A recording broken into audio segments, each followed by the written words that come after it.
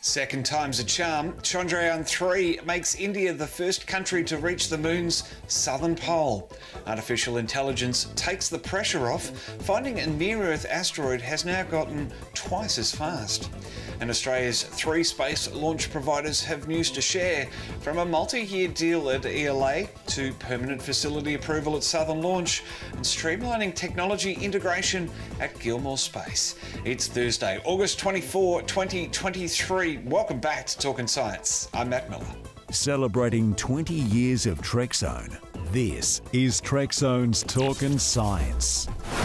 This is the podcast where you get the science and space headlines now. India has become the first country to land in the moon's southern pole this week. Chandrayaan-3 touched down for a soft landing on August 23 and will now spend 2 weeks looking for frozen water, which the first Chandrayaan detected with a NASA instrument. This is the second soft landing attempt, first successful, and comes just a week after the failed attempt of Luna 25 by Russia. Equatorial Launch Australia has signed a multi-launch contract with Korean aerospace company Near Space. The 5-year deal will see payloads from 50 kilos to 500 launched from the Arnhem Space Centre on the Gove Peninsula in Australia's Northern Territory. Near Space is home to the only hybrid-fueled rocket to have successfully launched into space so far, and becomes the first resident launcher at ELA. For more, General Manager of Operations and Launch at ELA, Ben Tett, is beaming in. Ben, thanks for your time. Talk us through what this contract means for ELA, especially as it's the first. Thanks, Matt. Pleasure, and thank you again. Yeah, we're really excited here at ELA to have locked in our kind of tenant client, whereby they come and look to launch payloads for their clients over many years with us. We've got the 12th launch contract secured away within Near Space, and that looks to kind of progress with them from their smaller size rocket, the Hen-Bit Nano, up through to the Hen-Bit Mini over a number of years from 25. And so we're really excited about this. Now, you've had 3 successful, albeit weather-interrupted, sounding rocket launches last year. How much bigger is this contract with Near Space?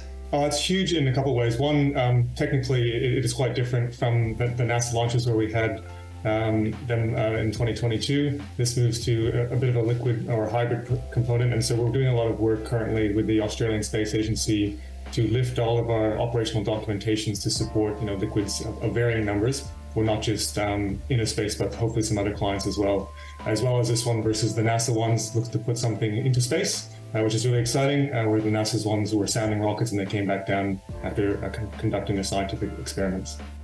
And that first sounding rocket, I have to mention it, Brad Tucker, former Talkin Science co-host, his excitement, his exuberation in that first one. It's only going to be bigger when we get the first Near Space launch, isn't it?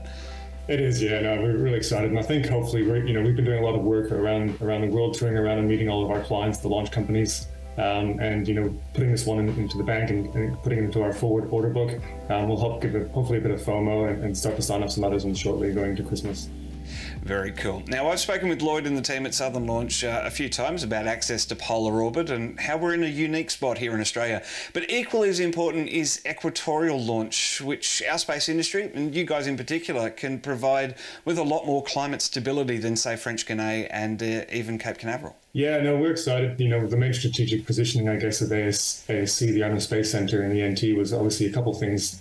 Taking advantages of the services that are offered from Nullumboy, the proximity to the equator, which gives us that extra velocity bonus when you launch towards the equator inclinations, as well as kind of obviously the lower population densities in the Northern Territory going out over the Cape of Carpentaria. So we really think that provides the advantage some of these companies are looking for, that really only French Guiana can do. And we also think, we will be able to go through sun synchronous as well, kind of over land, once these rockets become a bit more reliable. Now, how soon can we expect to see launches of Near Space from Arnhem Land? Yeah, we're looking to now get into the project details with them in the next couple of months on what their payload client is asking for them and where they want to put that satellite into orbit. And then that'll segue into a project with them when we finalize their engineering work. We start to work with the space agency and Near Space on their launch permit. And that will all bring us together, I guess, hopefully for a launch in the first quarter of 2025. Very, very exciting, Ben. Looking forward to that. Looking forward to staying in touch with Equatorial Launch. As I was saying off air, we now have our triumvirate of launch providers here in Australia in the bank at Talkin Science. So really appreciate your time and looking forward to what's ahead. Pleasure, Matt. Anytime. Looking forward to it. Artificial intelligence has discovered its first asteroid. The algorithm, called Heliolink 3D, was programmed to hunt for Near Earth space rocks by researchers attached to the upcoming Vera C. Rubin Observatory in northern Chile, with the aim of aiding their 10-year survey of the night sky. The 180-metre wide asteroid even has been designated 2022 SF-289. And joining me to discuss this find is Ari Hines, one of the research team at the observatory. Ari, thanks for your time. I know how incredibly difficult it is to find asteroids, let alone ones close by, ironically. So what does this AI discovery mean? Well, it means that we've proven the unique algorithm that's needed to enable the new Vera Rubin Observatory that's set to start survey observations in Chile in South America starting in 2025. And this survey uses a unique observation strategy that isn't compatible with current asteroid discovery algorithms. So we needed a new algorithm. And this discovery proves that the new algorithm works in a realistic context and actually discovers a real asteroid. Now, we say near-Earth object because it is, but so far there's no reason to suspect that we're in danger from 2022 SF-289, is there? That's correct. In the foreseeable future, it poses no threat to the Earth. Over a very long period of time where we can't predict the orbits, it could hit the Earth in 1 million years or something like that. But now that we know it's out there, we can track it. We can keep an eye on it. But for the next 100 years, which is the range when we can predict the orbits with good accuracy, it poses no threat. How does the AI algorithm do things better than the human eye? Well, that's an interesting question. It is a new algorithm that uses sophisticated math. It isn't AI in the narrow sense of actually helping a computer to learn. So it's deterministic in the sense that it does a specific set of math that connects observations on one night with observations on subsequent nights and figures out that they belong to the same asteroid. So that's the key. And I was reading too that the difference is that humans kind of need 4 nights of observing. The AI can do it in 2. Yes, that isn't so much a difference between humans and the new algorithm as between the old algorithm and the new algorithm. So all the existing algorithms do require 4 images per night. Well, how soon until the Vera C. Rubin Observatory comes online and its decade-long mission begins? It's set to begin regular survey operations in 2025. We hope that actually about a year from now, it will be fully assembled and we'll be able to start testing it and basically tuning it up. So it'll be sort of a ramp up to full survey operations over a period starting about a year from now and lasting something like a year after that. And it's a mammoth task ahead to find all these asteroids in the solar system. It's not just like it was in our textbooks in school of being just an asteroid belt. They're everywhere in the solar system, aren't they?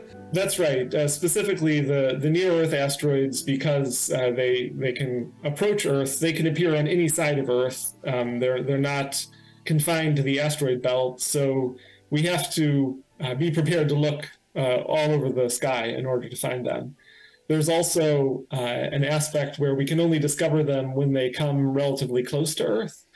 And so there's a sort of wait and watch aspect to this, where we have to watch for a long enough time in order to see all the asteroids that are there. Well, good luck in the hunt, Ari. Looking forward to more discoveries like this. Thanks for beaming into Talkin Science today. Thank you. New research from Swinburne University in Melbourne highlights cutting-edge materials that could hold the key to new space discoveries. From micrometeorites and electromagnetic interference to fires and extreme temperatures, space is a dangerous place, and we need to develop new materials to enable the next generation of space travel.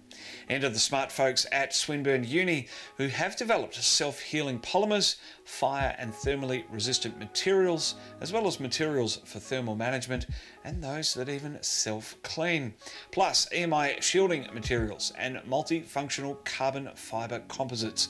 Dr. Nissa Salim from Swinburne Uni says the research serves as a catalogue of innovative materials that hold the promise of transforming space exploration. Well, Mercury's magnetic field generates aurora just like Earth's northern and southern lights, according to international researchers who say that the mechanisms behind how aurora are formed may be universal in the solar system. The team used data from a flyby mission of Mercury and found that the planet's southern magnetosphere aurora are similar to those seen on Earth and Mars. The magnetosphere is the region around the planet dominated by its magnetic field and is known to experience rapid reconfigurations which happen following interactions with the solar wind and often result in aurora similar to those observed around Earth and Mars, as I said, Jupiter, Saturn and Uranus. Well, Southern Launch and the Kaniba Community Aboriginal Corporation will begin work on Australia's first permanent commercial suborbital space launch facility after planning consent was granted for the Kaniba test range. It's one of the largest commercial rocket testing facilities in the world and is jointly operated by the Kaniba Community Aboriginal Corporation and Southern Launch. The range is used to launch suborbital missions to the edge of space to conduct experiments and validate space technology. The range can also be used to accept re-entry of space technology from orbit. The development of permanent facilities will be an iterative process, with the first stage focused on a launch pad and storage facilities. Well, Gilmour Space Technologies has announced it will use cutting-edge solutions from the Siemens Accelerator portfolio of industry software to digitally transform its design and manufacturing processes across its Queensland facilities. The use of this design and product lifecycle management software will help to increase cross-functional collaboration through unified digital frameworks across various areas such as launch vehicles, satellites, launch site operations, and research and development. It will also enable increased design accuracy and quality across large assemblies, supporting complex design management between different vehicle stages. Well, all of that said, we are podcasting on YouTube and across every podcast app. Find each of Trekzone's shows on Google or Apple Podcasts, iHeartRadio, Tuned In, and more. Plus, Trekzone's channel in the iTunes library gives you a one-stop shop for all of our goodness. So jump onto your favourite podcast app, find Trekzone, and subscribe. On YouTube, membership continues to be available, early access for less than a cup of coffee per month, and of course on Facebook and Instagram with the week's podcast highlights. This is our 20th year to the world. We are Trekzone. I am Matt Miller, talking science, back after a month off. Very much looking forward to the rest of this year. Plenty of exciting stuff coming up. We have been going boldly since 2003.